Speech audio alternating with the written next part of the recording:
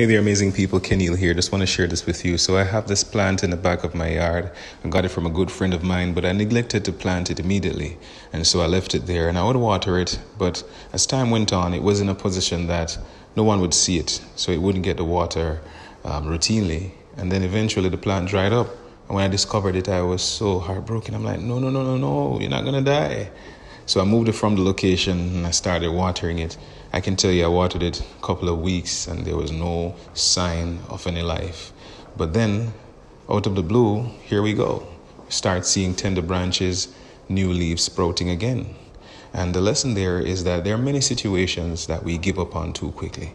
We count it a loss. We count it all and we're ready to throw in the cards and say there's nothing there. But the principle of life is still within the plant. Somewhere there, hidden from our eyes, but by faith we know that, and then we water the situation.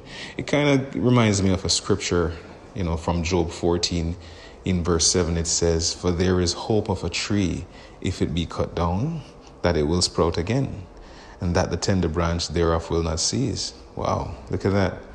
Verse 8 tells us that though the root thereof wax old in the earth, and the stock thereof die in the ground, yet through the scent of water it will bud and bring forth boughs like a plant. What an amazing encouragement.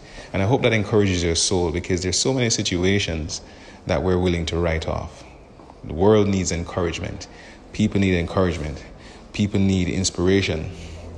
People need promotion in good lines. And you can be someone like that who waters things so that they can blossom and bud again, even though the signs of life are not there.